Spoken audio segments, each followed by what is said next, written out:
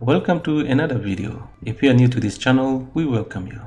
In this video, we're going to look at how we can overlay a video inside a text, just like what they do in After Effects, DaVinci Resolve, Adobe Premiere Pro, and other software that you can overlay a video inside the text. With the new node editor in Olive 0.2, it's still in alpha version, we can do exactly the same thing, just like the intro that you have just seen.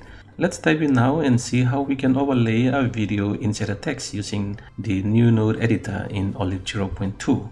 Here I have created a sequence, imported a video also into the timeline. So let's go straight to the node editor. In the node editor, you right click in the node editor, go to filter and show all to show all the nodes that are attached to the timeline. Now we need the text node generator and a math node so that we can add the text to the video clip to be displayed on the sequence viewer. So let's right click in the node editor, go to add generator and text. Let's add another node, which is the math node. I right click, add math and math. Now we need to connect the text into the top value of the math node. So hold down Control, click on the node and drag it to the top value. And we do the same on the video track with the clip. Hold down Control, click on the video track and bring it into the bottom value. Now let's expand the viewer. When we expand the viewer, you can see that the video track is connected to the text, and that is why we can see the video track on the sequence viewer. We have a video on how to understand the node in the new node editor of Olive 0.2. So link up here. You can watch that video to understand how you can use the node. So here we need to delete this input of the video track. So selecting that and delete. So when we do that, you can see that there is no video displayed.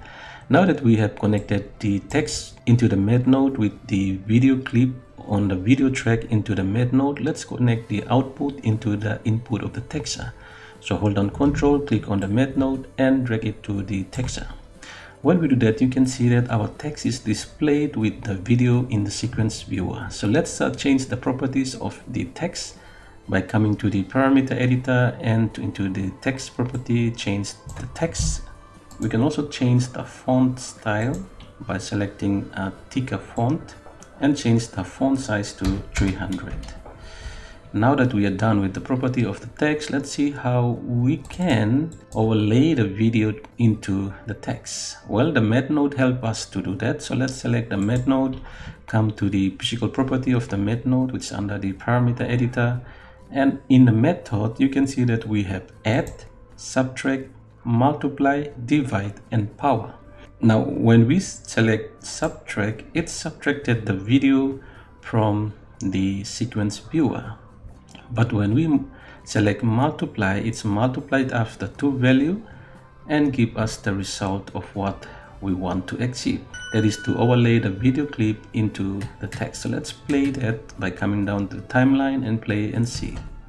So you can see that the video is playing inside the text, which we have overlaid the video inside the text. Thank you for watching, and if you are new to this channel, please do consider subscribing so that when we upload new videos, you can be notified. Thank you again.